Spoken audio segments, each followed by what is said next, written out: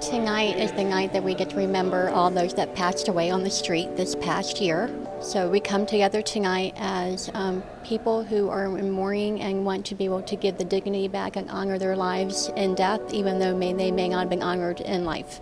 This is the first time in Orange County that we've been able to do this service. It's a national service that's been going on for years, but this is the first time in Orange County that we've been able to come together, the Diocese of Orange, the Sisters of St. Joseph, Our Father's Table, and Home Aid. And we are committed to doing it next year.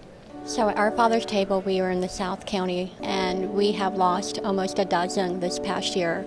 People that I know personally that have died on the streets or who were so sick were transferred to the hospital and then ended up in hospice and then died in hospice. People that were murdered down in South County and the beaches. People that were overdosed behind a gas station that was out of order. So these are people that we know and we love. I'm here tonight to remember the people that I've known that have passed away and to join with others that have known people that have passed away who are homeless and to just remember them and their memory. We need to remember these individuals who died, who didn't have that moment, like others who have that funeral rite or that memorial service.